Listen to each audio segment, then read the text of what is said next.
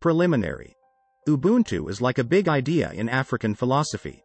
It means that we're all connected and should treat each other well. It's like saying, I exist because we all exist. This idea makes us want to be kind, caring, and helpful to others.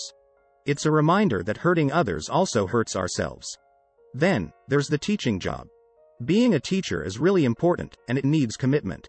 Good teachers care a lot about their students and their job.